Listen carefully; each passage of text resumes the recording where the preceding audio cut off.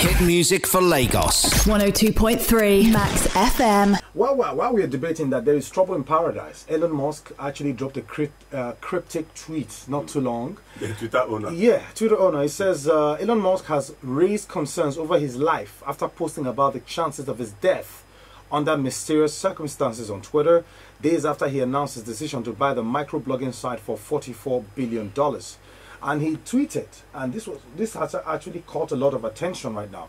He says, "If I die under mysterious circumstances, it's been nice knowing you." I think the man lately has been catching cruise. Before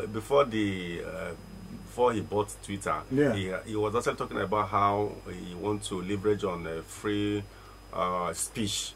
You know, that even if you are his enemy, that you are free to tweet anything against him and they will not ban you from Twitter, because he sees it as an avenue for people to air their opinion. So I think he has been talking so much lately. Yes, not all things you come up to. I know you are the owner of Twitter now. But even then, I recall Bill Gates was not really happy with his purchase of Twitter. He says Elon Musk purchasing Twitter right now would make a lot of it will make a lot of information. It will clone so many information. Yes, information will now become radical and it will not be controlled, because Elon Musk is a very free-spirited person, a very liberal person.